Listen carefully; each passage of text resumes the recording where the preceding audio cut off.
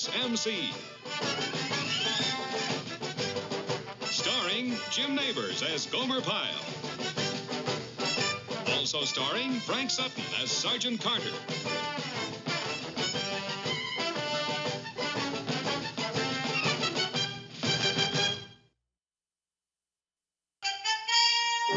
Fish, you got any threes? I've got one. Good. I got a book. Gomer, are you sure you don't know any other game? I know how to play old maid, but you have to have special cards for that. You need the rabbits and the firemen. Play, Gomer. Fish, you got any nines? Fish. Fish. Fish, I got my wish. Boy, what a way to spend a free Saturday. You know what I wish? I wish I had $10. You know where I'd be? Where's that, Duke? I'd be at that big crap game in town. It's been going on for a couple of days now, and there's more money changing hands than you've ever seen. Yeah, I heard Sergeant Crabtree over in Company A won himself over $200. 200? I heard it was 300. $300? Golly. Fish, you got any jacks? Pyle? Is Pyle in here? Right here. You got a visitor down the rec hall. A visitor? Male or female? Female. Female? Hey, what's this, Gomer? You been holding out on us? She blonde or brunette? Gray. It's his grandmother. My grandma? You mean Grandma Pyle's here? Good gracious alive. Gomer Pyle.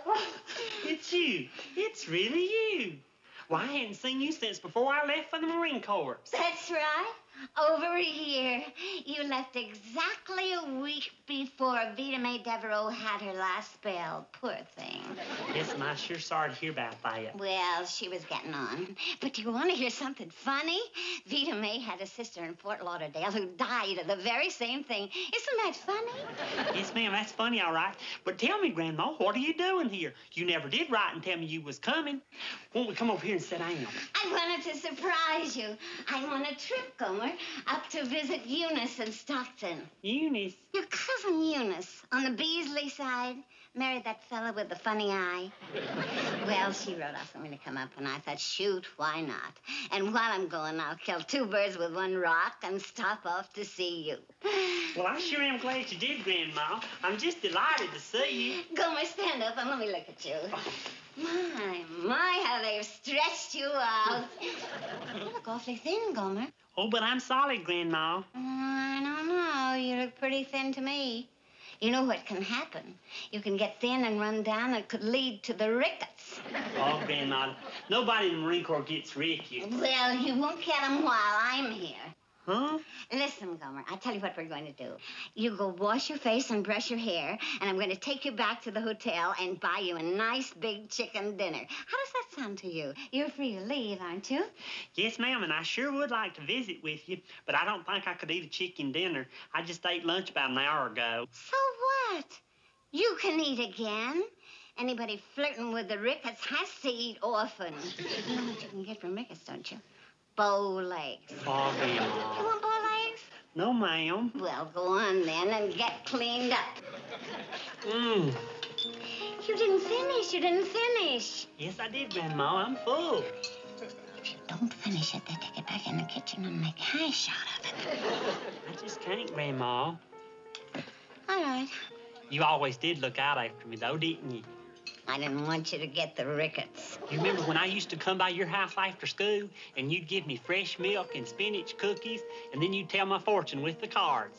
Yes, we had some nice times, Gomer. Sure wish you had your cards with you now. What makes you think I don't? You mean you do? Right here in my purse.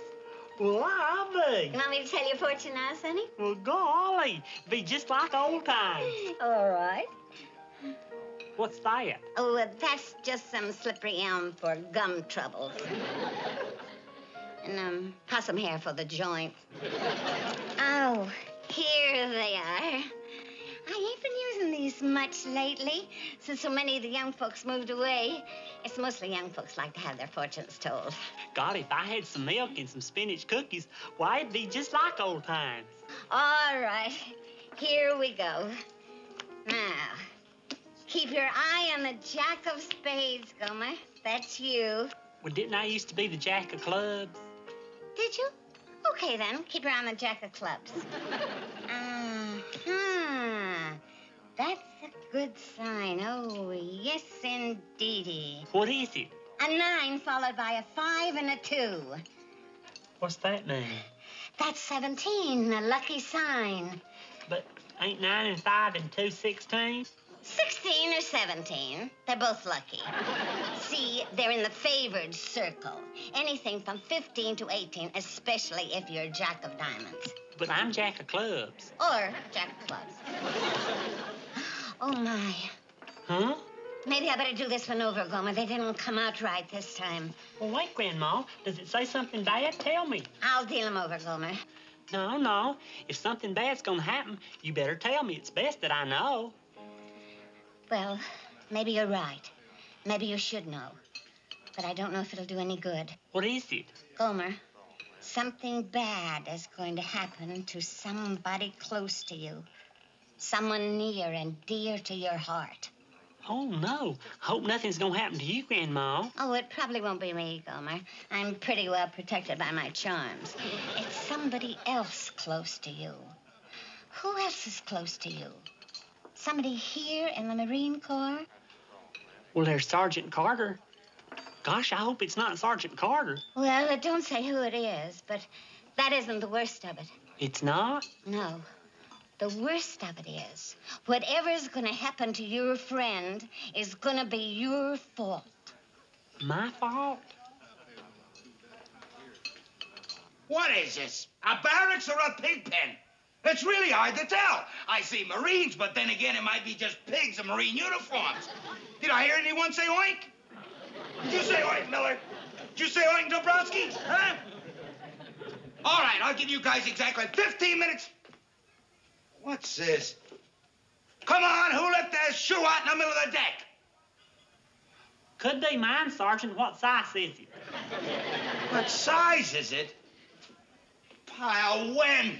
When are you gonna get your head out of a locker and shape up and be a Marine? I've been lenient with you, Pyle. I've been very lenient.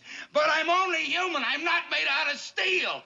When you joined the Marines, you came in a knucklehead, and you've been going downhill ever since. I've had it with you, Pyle. Do you know what I'm gonna have to do, you knucklehead?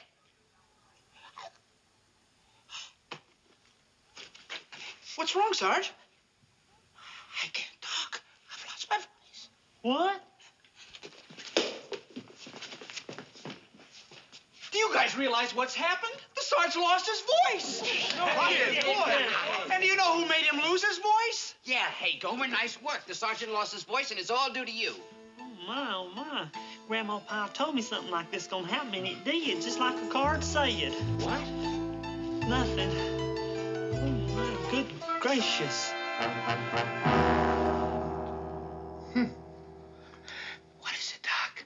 Well, it's not too serious, Sergeant. You've, strained your vocal cords. What have you been doing, Sergeant? Screaming a lot lately? Why do you do that, Sergeant? I thought after boot camp you cut down on your yelling. I got this knucklehead that's... Now, don't try to use your voice. You've overdone that already. Now, there's only one thing that's going to cure this. That's complete rest for 24 hours. Sergeant, I don't want you to say one single word until tomorrow. No talking, no whispering, nothing. Is that clear? Good. I'll talk to you tomorrow. Nothing.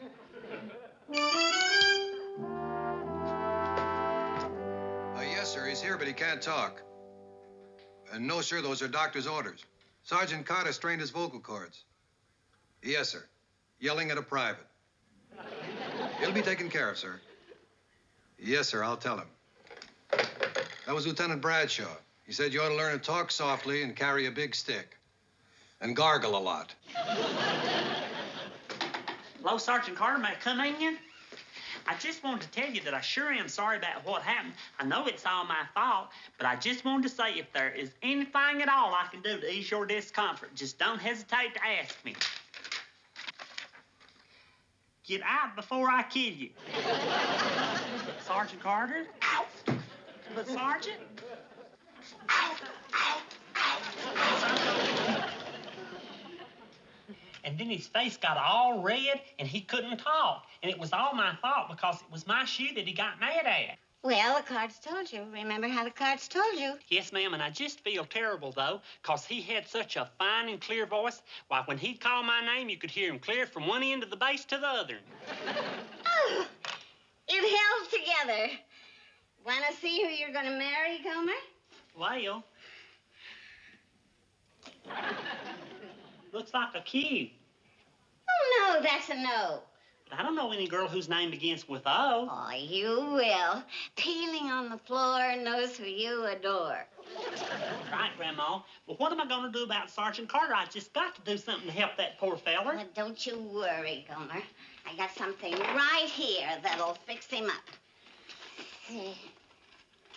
Calabash root, good for indigestion. See, now, here it is. Yes, this ought to do it. What is it? My own mixture. Alum, molasses, and vinegar. It's really good, huh? Good. Wendell Kiefer took this all the years he sang in the church choir. You remember Wendell? He always had a bottle in his back pocket. Okay, I'll see if I can't get him to take some. Oh, sure, that'll do it. Just get 1 spoonful into him, and it'll make him feel as good as new. Thank you, Grandma. I'll do that. I'll call you tomorrow.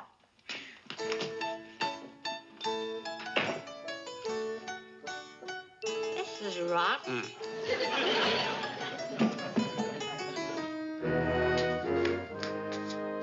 Corporal Boyle, is Sergeant Carter around this morning? No, he's in his bunk taking it easy. Doctor's orders. What do you want? Well, can he talk yet? No, not a word. Then I wonder if you'd do me a favor, Corporal.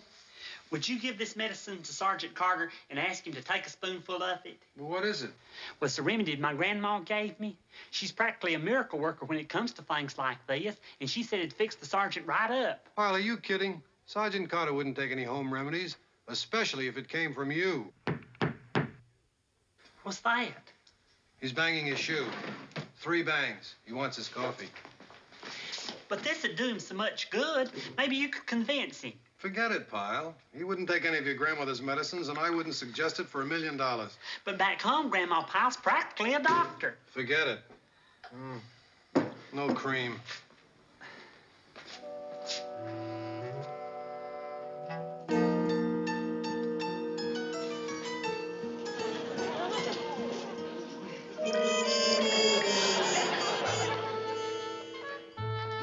Pyle, are you still here?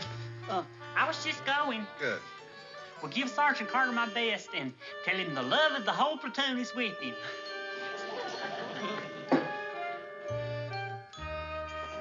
Here's your coffee, Sarge. I'll get it.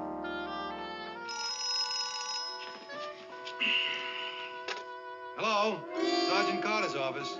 B Company. Corporal Boyle speaking. I'm sorry, Sergeant Carter isn't able to talk to anyone this morning. Well, that's all right, Corporal. This Commander Snyder. I'm calling to have him test his voice. Put him on, will you, please? Oh, yes, sir, Commander. Hey, Sarge, doctor's on the phone. He wants to talk to you. He'll be here in a second, sir.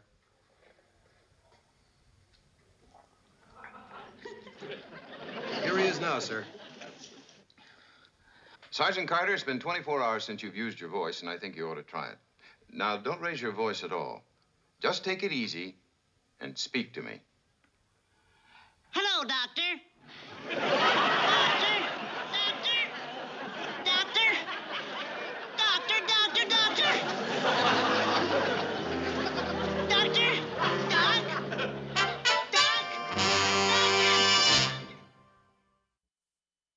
Huh. I've never seen anything like this before. Your whole throat seems to have puckered up like an apricot. Oh, it's nothing serious, Sergeant. It's probably just something you ate or drank. As a matter of fact, the strain is entirely gone, oddly enough.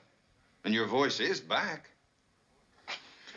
I see no reason why you can't go back to work. Back to work? With this voice? The men had laughed their heads off. Yes, I see what you mean. Well, then just continue to take it easy. In a day or so, it'll return to normal. Are you sure? Yes, I'm sure. Of course, if it doesn't, you can always join the Vienna Boys Choir. Well, he's in sick bay. That's all I can tell you. Maybe he's getting his throat sprayed. Well, is it all right if I wait here for him? I wanted to find out what the doctor said. Hey, Sergeant, we was just talking about you. But I wanted to find out what the doctor said. Pyle, I think you better go. Well, all right. But first, can you tell me if you can talk? You mean you can't? Well, I thought sure you'd be able to after you had some of Grandma's remedy. What?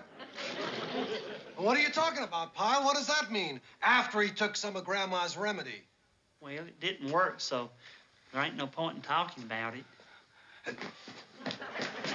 Well, come on, Pyle. Let's hear it. Well, Corporal Boyle said that you wouldn't take it willingly, so I took the liberty of slipping a little in your coffee this morning. Did you notice that your coffee tasted a little funny? Pyle. Well, it wasn't nothing harmful. It was just some vinegar and alum and molasses. You put that stuff in my coffee? Hey, Speed, it's back. He got his voice back. It's back. You lame brain, you numbskull. Out, out, out, out, out, out, out, out. I'll get you for this. You see, Gomer, I told you his voice would come back. But his voice sure is high, Grandma. Why is it so high? How high is it? Well, it's not even like a talking voice. It's more like a singing voice. You remember little Rosemary Pickett back home when she'd hurt herself? Well, it's kind of like that. It's like Wendell Kiefer. He had a beautiful voice after one good dose. In fact, some folks thought he sounded like a boy soprano. That's what they said. He sounded like a 56-year-old boy soprano. Well, the sergeant sure is high. Well, that's right. That's the way it's supposed to be. Later on, it'll come down. Well, high or low, it sure is good to hear his voice again, and it's all because of you. Oh, it's nothing, Gomer, nothing. Have you finished with your tea, Gomer? Yes, ma'am, and it sure was good. Thank you. I guess I better be getting back to the base now. Oh, Gomer, wait a minute. What's the matter? Your tea leaves, the way they're arranged. You stay here, Gomer. You can't leave this room. What's wrong? There's danger lurking. There's danger for anyone who's Taurus the Bull. And you're Taurus, ain't you, April the 26th? No, ma'am, not me, Grandma. My birthday's February 26th. Pisces. Thank goodness. Because these leaves tell there's terrible danger today for anyone who's Taurus the Bull. You know anyone who's Taurus the Bull? Anyone born in May? Well, there's my sergeant. Sergeant Carter, he was born May 4th. May 4th.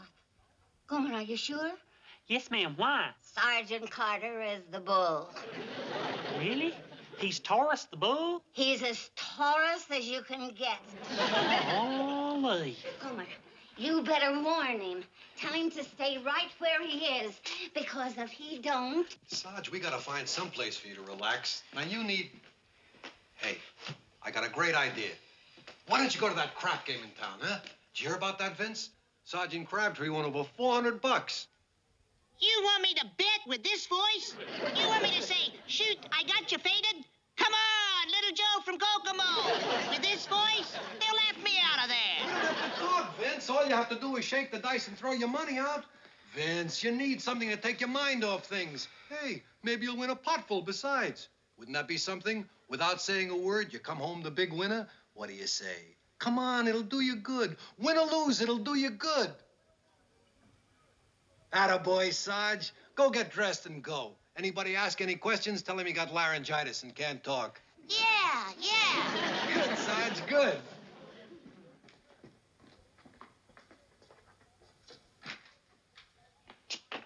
Corporal Boyle, is Sergeant Carter here? I got to see him right away. Well, he better not see you, Pyle. He'll break you right in half after what you did to him this morning.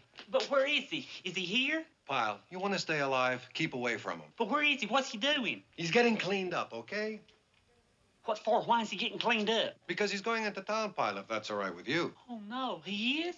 But he can't do that. Pyle, you better get out of here. If he sees you, he's going to blow a fuse. Oh, my.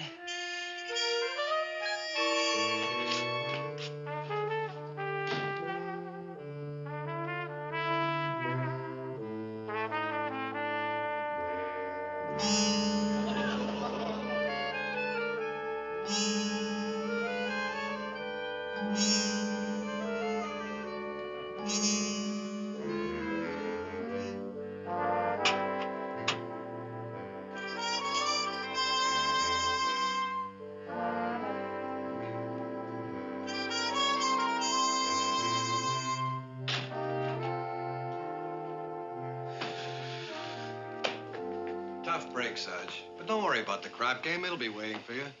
They've been playing for 3 days.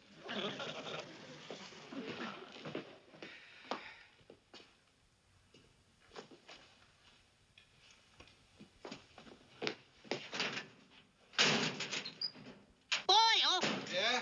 What is it, Sarge?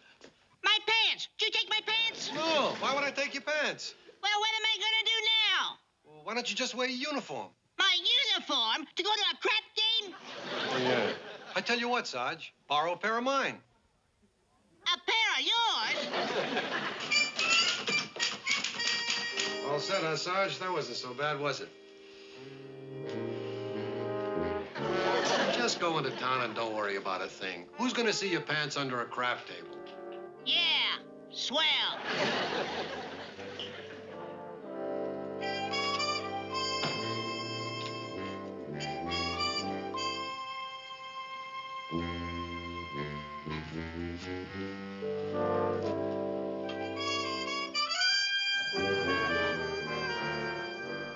Guess you wonder what I'm doing with this carburetor in my hand, Sergeant, but I can explain everything. You do that, Pyle. You explain, and then I'm going to kill you. I done it for you. You see, you're Taurus the bull, and my grandma says you got to stay put or something terrible's gonna happen to you. What? So I couldn't let you go into town. You? Uh-huh. I flattened your tire.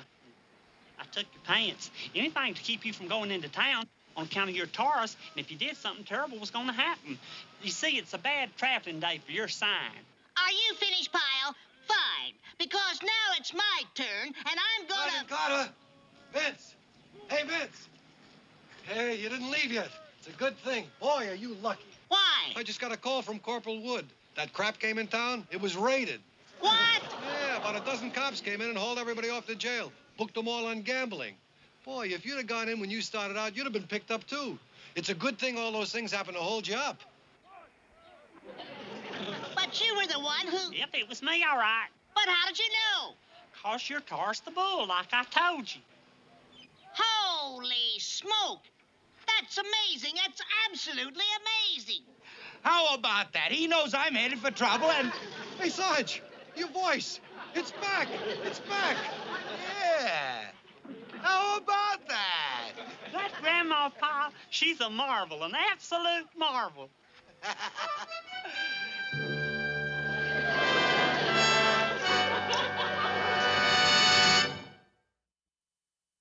Well, it sure is a pleasure meeting you, Grandma Pyle. Thank you. I don't mind telling you, you practically saved my life. I'm happy it worked out the way it did. I know Gomer thinks a lot of you. He was sure anxious to protect you. Sergeant Carter told me he used to never believe in things like fortune-telling and good luck charms. But you sure changed your mind now, hadn't you, Sergeant? Well, what can I say? Look what it did for me. Well, I'm going to be leaving this afternoon, so I just wanted you boys to have these. What's that? Hawk's toes. You wear these around your neck, and you don't ever have to worry about having neuralgia, arthritis, pleurisy, influenza, or the grip. Hawk's toes? Here's one for you, Gomer. Well, thank you, Grandma. And here's one for you. Thank you. Oh, I'm sorry. What's wrong? I think I threw my back out. What about the hawk's toes, Grandma? Well, that's the only thing it doesn't cover, a thrown-out back. Now, let's see what else I have here.